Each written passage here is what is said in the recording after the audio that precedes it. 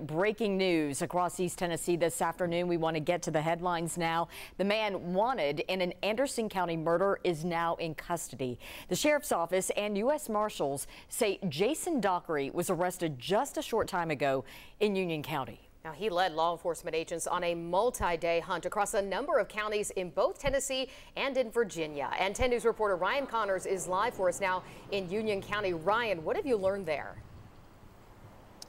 Brittany, as you just mentioned, Jason Dockery is in custody, and we're on the Maynardville Highway where it all went down. I just spoke with the Union County Sheriff, who says he had two deputies driving by, and they saw Dockery just walking down the highway, pulled over and put him into custody. That happened just about an hour ago. Now, as you guys mentioned, this was a 3-day-long manhunt that crossed multiple states. It started on Tuesday when they believed Dockery shot and killed a woman in Anderson County. Then in Claiborne, they saw his car, which led to a pursuit that brought them all the way to Virginia. Lee County is where he ditched his car and was where we were live from last night, as that's where the search then began.